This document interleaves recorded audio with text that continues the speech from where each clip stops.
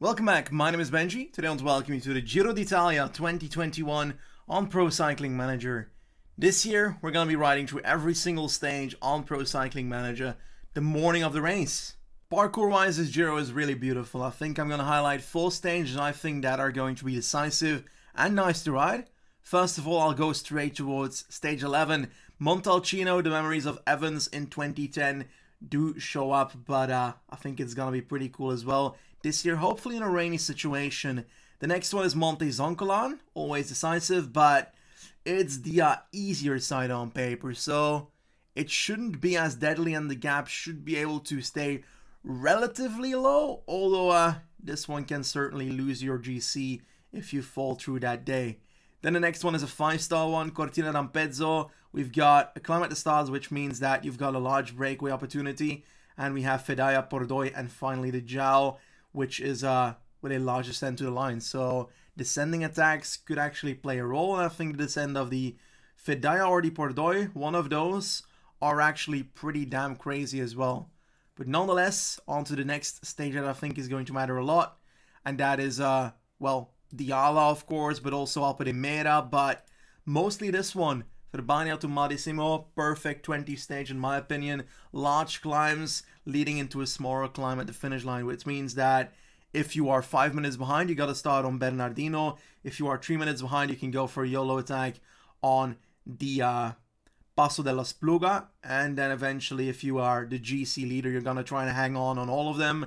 And if you've got energy left, you can still attack on the final climb, the Madissimo, but that only depends on who's behind you, because let's say you're 30 seconds ahead of Remco Evenepoel who can time trial, and you see that on the final day we've got a 29.3 kilometer time trial. Well, you're gonna want to try and attack him then. So this is still an opportunity for that to happen. But yeah, ending in a time trial should be a nice Giro d'Italia. Looking forward to riding it. And today we're gonna be starting with the first time trial from Torino to Torino, but let's take a look at our team first. It's a startup Premier Tech. Yes, Alexander Vlasov is the leader of my team here. We've got great support surrounding him with Jorge Zaguirre, Luisan Sanchez, Pronsky, Tejada as well. Battistella can climb a bit as well, Sobrero as well, and Fellini as well. So an entire team with the possibilities of climbing. Potentially one of the better teams in this Giro when it comes to team support. But next to that, we've got no sprinter except for Fellini. We're going to be sprinting with Fellini because I feel like it. Vlasov himself has, I think, 79 mountains, 76 hill, 70 time trial, and 73 prologue. That time trial and prologue is mainly from the Paris-Nice time trial he did in real life. In regards to his mountain stat, it's going to be competitive because I think that Landa's the best climber here on paper with mountain 81. Then we've got Simon Yates with 82, never mind. Okay, Simon Yates a better climber on paper here. And then finally we have Bernal, who I'm blinded by. Yes, there we go. 80 mountain only. So the Tour de France of last year certainly influenced his stats in this database. But all in all, I think that we've got an opportunity of podiuming this Giro, but we're obviously here for better. We're here to win it. On to the first stage then, Torino to Torino. It is a flat stage, 8.3 kilometers, so not a prologue.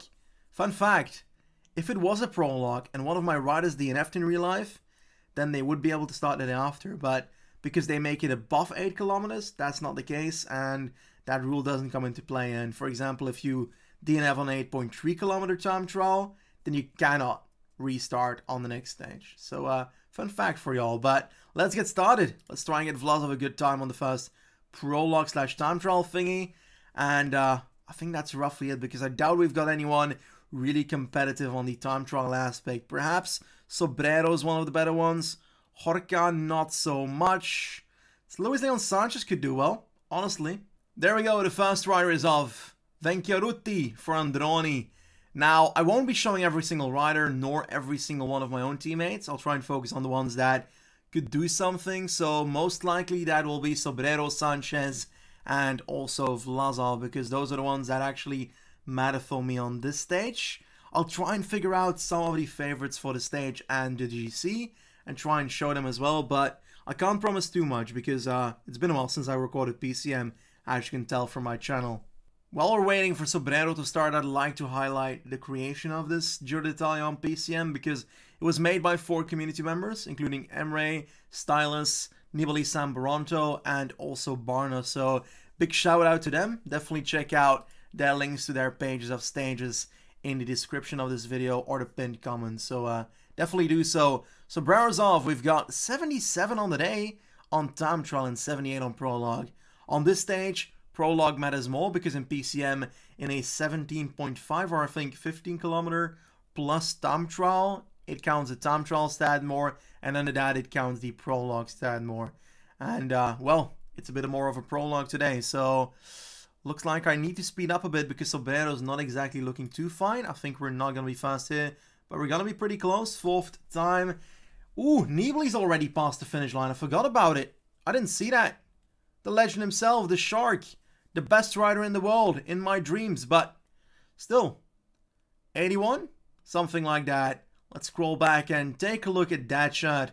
EF Education first, always goes for some crazy designs in the Giro. The Ducks last year, now it's some mashup from like historical things, but anyway, 3rd time at the finish line. Could have been better, I think. DJ and Diego Ulisi ahead of us. Didn't expect Ulisi to be up there, to be honest. There we go, Luis Leon Sanchez is off. Let's put him on 80 as well, I guess. We've got 78 on him as well in regards to prologue. It feels like it's a bit uphill at the start here and then downhill towards the line, but it's not too noticeable, to be honest. Let's go 81 instead and see what he can do at the first time check.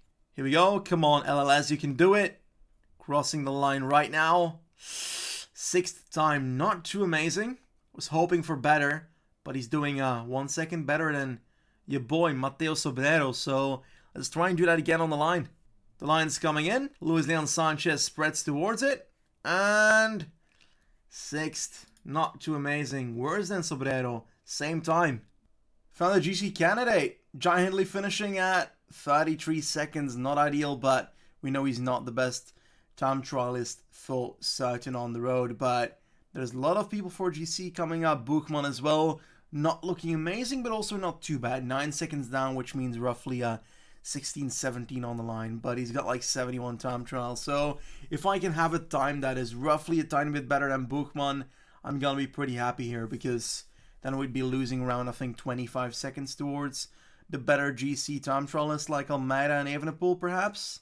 That's what I've got on my mind right now. Hugh Carthy coming in as well. Vuelta rider of last year. Had his breakthrough 20 seconds down. So not a bad time trial, but not too amazing either. I'd love to have a time with Vlasov very similar to that one, because that would be good, to be honest. 20 seconds down on the likes of Walscheid, Van Garderen, Tratnik. Perhaps Van Garderen's overperforming here though. Here we go, an actual baby riding the Giro. Andrei Ponomar, 18 years old. The man already rode Milano San Remo, and he also is riding the Giro now. So that's pretty crazy for an 18-year-old. I can actually up it a bit towards the line, otherwise I'm going to have too much energy left. Let's go 99. Crossing the line with 18 seconds down. So worse than Sobrero and Madadut Sanchez on the finish line. We do notice that Brentle seems to have taken over the front lines of the finish here. We've also got Danny Martinez and Kangert up there as well. George Bennett about to finish. Not exactly a desired discipline. 20 seconds down already in the middle. And now likely 35-ish. 31. Second part was better than the first, it seems. Likely because the descent is part of that. Remco is here as well. And he's leaning into the last kilometer. 4th at the intermediate, 2 seconds down. I bet he's going to get the first time here. Is he going to beat Brentle? Nope. 4th time. 3 seconds down. That's rather disappointing. Bernal's off. The favorite of this race on paper. Together with Simon Yates. And his time trial 70. 69 prologue. So I don't necessarily expect the biggest of performances. But I do see him coming very, very close.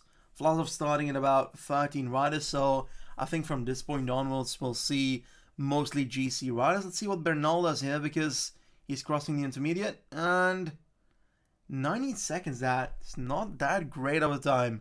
Let's hope we can get a similar time with Vlasov. Or perhaps a tiny bit better. I think we should be able to do so. Joao Almeida, what can he do? My pick for the real Giro, because I will enjoy rooting for him. Quite simple. And he's got 11 seconds down. Worse than his teammate Remco. So there's going to be some tension in that team at the dinner table tonight. Vlasov time. There we go. Let's up him towards, -1 on prologue. Not the stat I was looking for. Let's go for 80 and see if that's alright with Alexander here.